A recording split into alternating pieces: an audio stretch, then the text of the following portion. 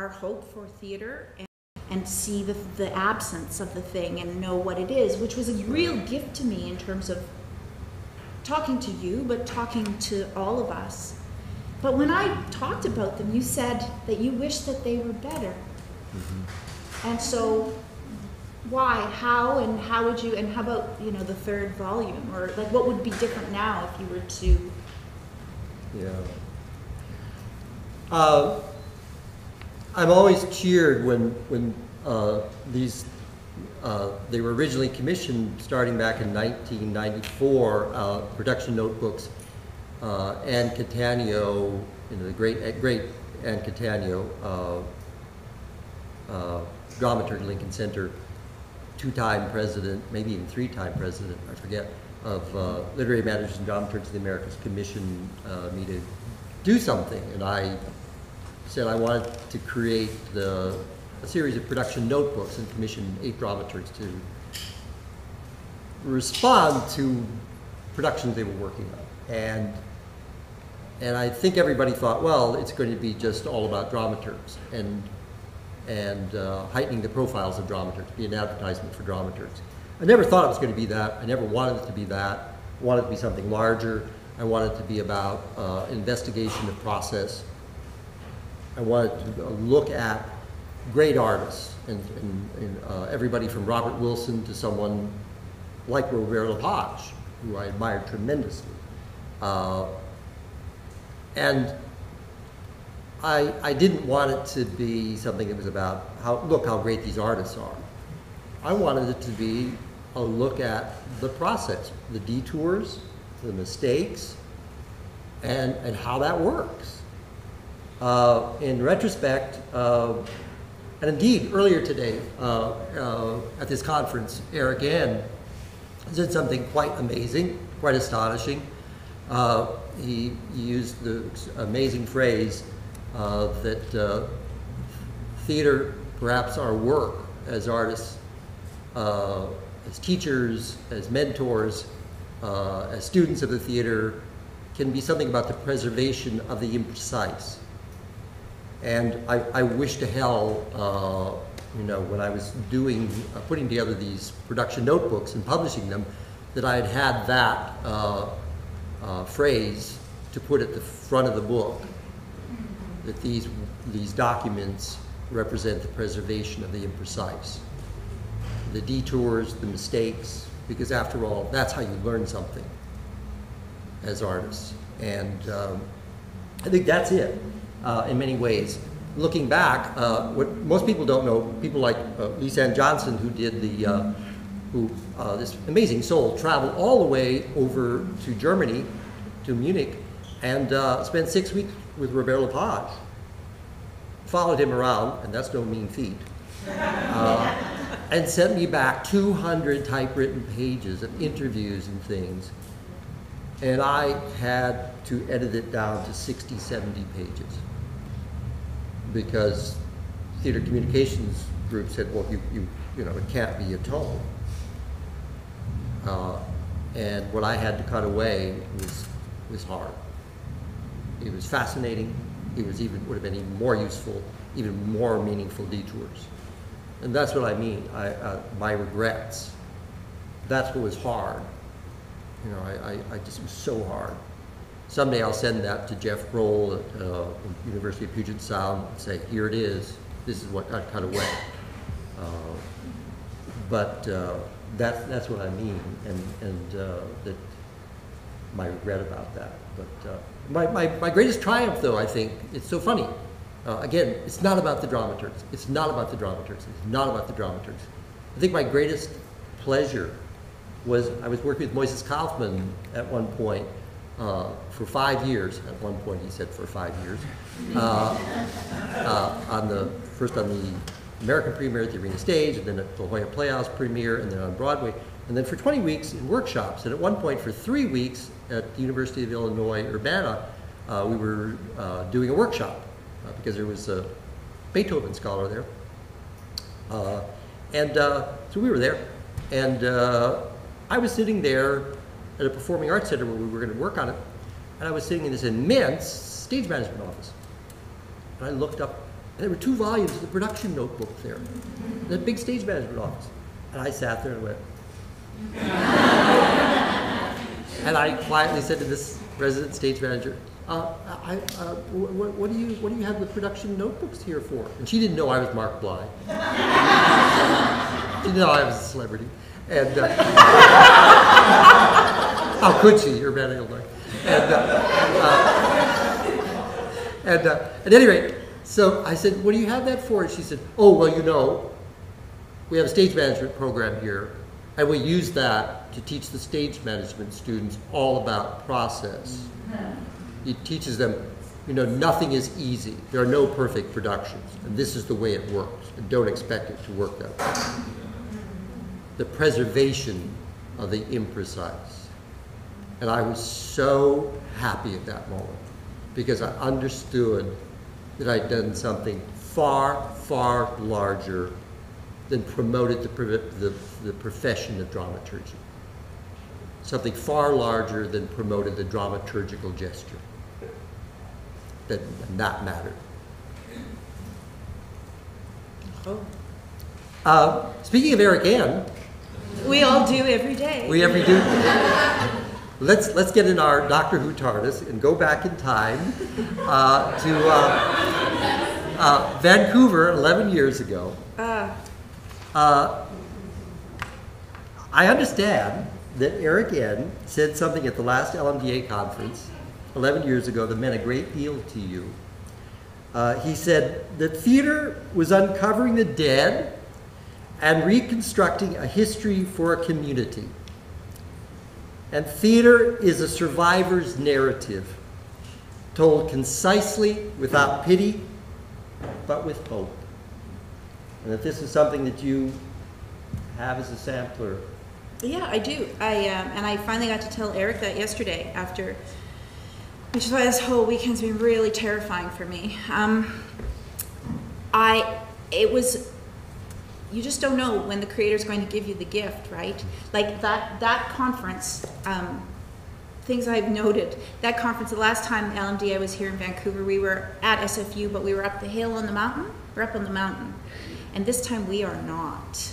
We are down here, still SFU, amongst the people, really, really amongst the people. So there's been an interesting shift in perspective, I think, which parallels the thing that we're all talking about wanting to be more with the people. And, you know, Kendra talking about this morning about I am my audience, making that connection for us. I had not taken Native Earth yet. What year was that? 2002. So I had been appointed, but I had not actually taken Native Earth yet. And then I went to hear Eric speak at I think he did the keynote, and he's fixed that by now. He speaks way too fast to actually take notes, so we can't quote him anymore. But in his speaking, he said many, many smart and resonant things that for me over the days. But in that first speak, he said those two things, and I wrote them down, not knowing how important they were actually going to be to me. And then I stuck them to above my desk at Native Earth, and then I stuck them above my desk at home, and then I stuck them above my desk in Saskatoon, and now I have sort of those two quotes everywhere. But just going into Native Earth, those two ideas have huge resonance, because we as Aboriginal people have been so disappeared here for so long. And at this point, I do have to take an instant to honor my colleagues who put the conference together and thought of me, thought of including me in something so high profile, momentous, important as a conversation like this with you, but also in the whole conference, because it's not been common to be remembered, to be seen. I mean, it's, you know, the Dean Swift, right? The vision is the art of seeing things invisible. And it's amazing to sort of, it's like my cloak of invisibility just fell off and I'm here. so those two things that Eric said that I was able to clip and put above my desk offered me a way to continue having faith in the work that I was doing at Native Earth, where really we are sort of unearthing the dead and reconstructing a history for a community whose history has been buried under a series of things. The people who are the settlers who arrived, and the white papers, and the residential school, and aren't we tired of the residential school? Well, yeah, the last one closed 17 years ago. So yeah, we should be over it by now. These are, and so unearthing these things and then looking at them in a way through art, through a contemporary practice, is hard work. And sometimes I have to remember other people who do that hard work and how they do it, and that I'm not alone, and that it's not just me, and it's not just Aboriginal people. There are people all over the place doing the work, that work.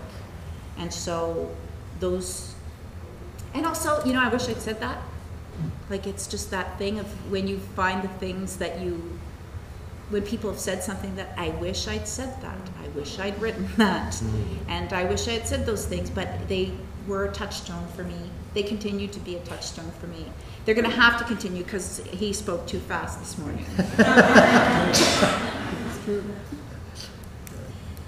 I don't know, Mark. You better go.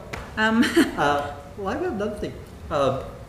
You've written a play recently called The Unplugging that's set in a post-apocalyptic world. There's two extraordinary women who've been exiled from their community and who are surviving in the wilderness, and they have special abilities that the rest of this civilization doesn't have. How did you write this play? What was the spark for this? There's many. I wrote The Unplugging. The story was originally called Two Old Women, which Kugler had given me a book called Two Old Women that was a retelling of an Athabascan story that Velma Wallace retold about two old women pre-contact who are banished from their community in a time of need and have to go inside and relearn their traditional knowledge in order to survive, and they thrive, and then the community comes back to them and asks them to rejoin the community. And I don't really believe in this world, so the only way that I could imagine us healing ourselves was to sort of wipe it clean and start over again. So in The Unplugging, the two old women are not really old, they're like 50 and 60, and what has happened is that the lights have gone out and not come back on. And these two old women are banished because they're no longer childbearing age, and you know, they're useless. Because I was also becoming, my second cloak of invisibility, I was becoming a woman of a certain age. And my mother died quite young, and she was invisible because she was a little old Indian lady, and so she was invisible. And so that was something that I was working out, about what our value is as women after we are not mothers. And so that's where that story came from, but I couldn't imagine us healing until I got rid of most of the world. And then the two old women in this case remember what they know, how to trap rabbits, how to get water, how to build community. And that's why I wrote the play. And then miraculously, Rachel Dieter at the Arts Club championed the play, and the Arts Club produced it last year in October, and it was such a gift because it's the first time that I didn't have to market it or make a prop or raise the money or do any of those things. It was really literally the first time a play of mine premiered with someone else's resources like that. But it was a play. It's a play that we did in a theater. Hence my desire to have a little more time in theaters like this with the lights and the control. I like control over everything. I didn't find it. I mean, it's a play I'm very proud of, and I'm very grateful to have received and been able to do, and is being published. But it's a pretty traditional play in terms of theater, right? And one of the things that we've been talking about this weekend is risk. And what kind of a risk. I mean, it was a risk for the Arts Club. So much of a risk, actually, that they asked me to change the title because they couldn't market to old women. So they asked me to change the title, so we changed the title to The Unplugging, which I don't know if that was easier to market or not. Total sense. I know, right? I'm not, don't get me wrong, I'm grateful. However, you know, we've been talking about what we've seen that excites us. I was excited by that for a number of reasons. But like, what have we seen? Like, what kind of theater? What are we doing with our form? Have you seen anything? Is it like, what's excited you in the theater? When I asked you, you said you gave me a bunch of books that you're reading about neuroscience. Oh yeah, the project that you're doing with Tectonic Theater. Yeah, I've been starting, I just only recently have gotten involved in sort of a tangential way, just informative stages. Moises, I had this relationship with Moises Kaufman, and it's just, again, very tangential. I was invited to watch some early scenes that have been, they're working on. Andy and Anushka Parrish, longtime members of the Tectonic Theater Company in New York, founded obviously by Moises Kaufman and some other folks. I attended this reading and then had a series of discussions with the playwrights and directors. It's an interesting work. Andy and Anushka Parrish, members of the company, had a child, and 5 years later, 5.5 years later to be precise, discovered that the child had autism. It was a shock. And as they talk about in the program notes and the conversations I've had with them, it had a seismic effect on them. And that's an understatement. And the scenes that I watched and the conversations that I've had with them, and we've been having conversations with Hunter College and everything. We may get involved in some ways, and I, as a dramaturg, may certainly get involved just because of my past relationships with Moises and everything, and some of the notes I've already been giving and talking about, and passing on this book of David Eagleman's Incognito, which is an extraordinary book about the subconscious, and he's a neuroscientist and everything. We had lots of discussions about at the core of this piece. One of the very first things I said watching this in the post-play discussion was, and I didn't focus on, oh, isn't this interesting, this child, the victim. I didn't focus on that. My initial comment was, I'm fascinated by, and they had this term in the program, the neuronormal people and their seismic, outsized responses. It seems to me that's the event. That's the event to track. That's really interesting.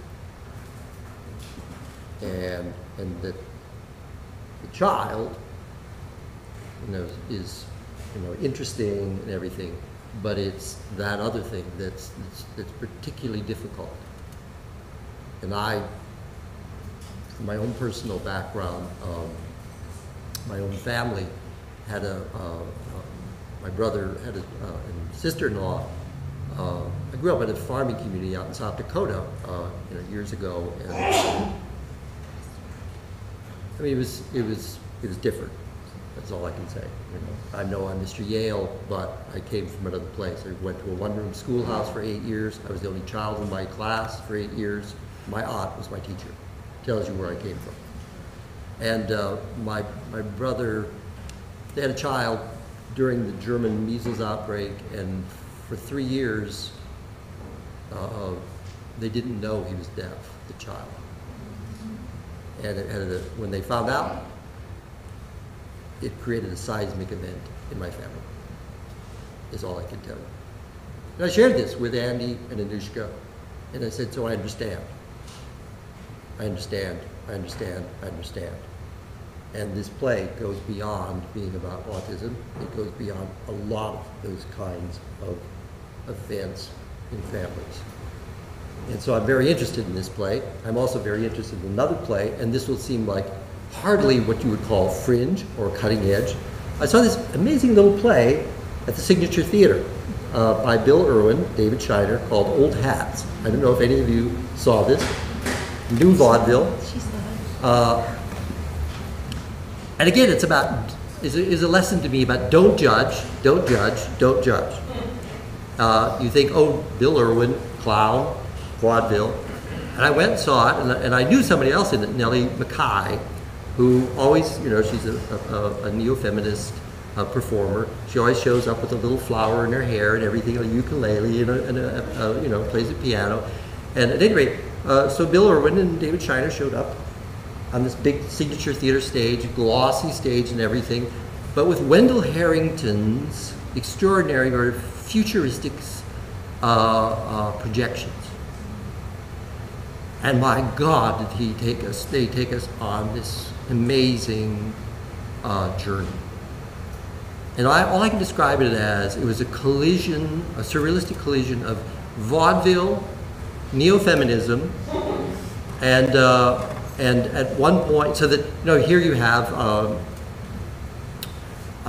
Nellie McKay walking around playing a ukulele and singing a love song going, I hope you still love me, because if you don't, I'll slit your throat.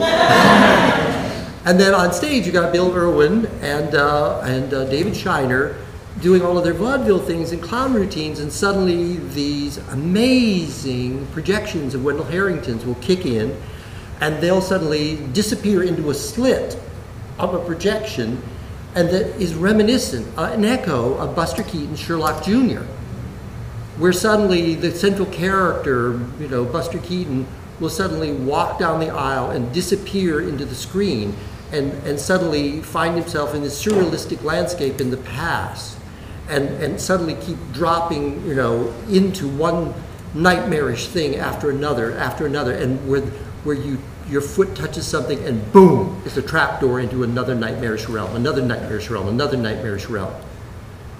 And my God, I thought I was just going to the Signature Theater. And I love the Signature Theater, but I didn't expect this. You know, this I didn't expect. So, Old Hats, a little vaudeville turn, and whatever the reviews said, you know, you're going to love this, it'll be sweet, blah, blah. Well, I think they missed the point. Because I was seeing Sherlock Jr.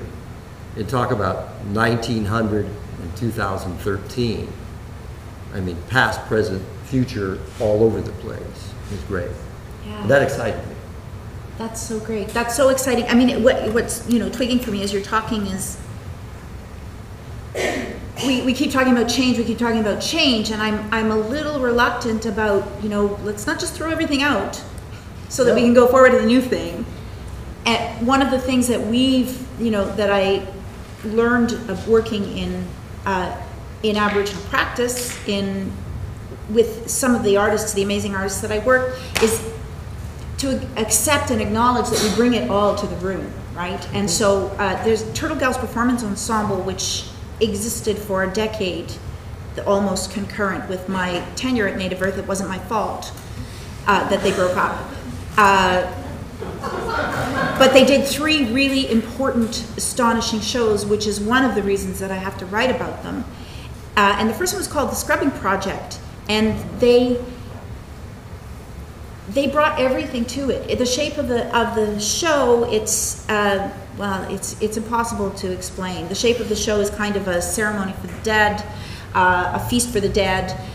You don't really know that unless you're me or Lisa or Tara, unless you're Indigenous, really. You can apprehend that over the course of the show, but they brought everything to it. Like, they're all breeds of some sort. Jani calls herself a Findian, so she's Finnish and Aboriginal Findian. Monique and Michelle both have Jewish heritage, so they bring that to the room. Everybody brings everything to the room, but they also brought vaudeville, and they brought powwow, and they brought, and there's a moment near the end of the play where they're singing Somewhere Over the Rainbow powwow style, and it's absolutely transcendent. It's amazing. And so and that was the first show out of the shoot when I came to Native Earth. It was already in production, and I was like, wow, okay, so it all comes with us, which of course it does. I mean, in Indigenous worldview, you know, we do this at Native Earth, like all those who came before and all those who come after, and this is where you are in the continuum, right? I'm here and I'm responsible to these people and to these people, even if I don't have any of these real, like, blood people, but I still am responsible to all of this. And part of that responsibility means bringing all of my stuff to the room and not putting it down, which is one of the reasons why we fail so miserably in conservatory programs, because one of the things they ask you is to, like, be stripped away and then rebuilt into an actor thing. And that won't work for us, because we've been being stripped away for 500 years. I'm tired of being stripped away. I need to hang on to all of my stuff and bring that into the work with me. So hearing you talk about Old Hat is like, yeah, of course we bring vaudeville into the 21st century. Of course we bring our traditions and our practices all into the work with us. And in that way do we become whole again as a community. In that way do we become whole again, not just in this community, but in this community and in this community too, out there in TV land, webland. And that is the thing that I keep hearing in this conference all weekend, is about connection, making connection, reconnecting. And the book that I'm writing about Native theater, the epiphany I had is like, it's medicine. Everything is medicine. Joe Boy had said, I'm sorry, Joseph Boyden, if you're listening, Joseph Boyden had said, every act, every trap line I walk, every paddle, every tea I have with my aunties, all of these are acts of medicine. And I was lying in yoga going, so if all of these are acts of medicine, then what we're doing in the theater is these are also acts of medicine, and therefore maybe I'll just call the book Medicine Shows. And as I said last night, it was like a spiritual chiropractic, and I went, oh, right, okay. And then the definition of medicine in my culture is not about curing something, it's about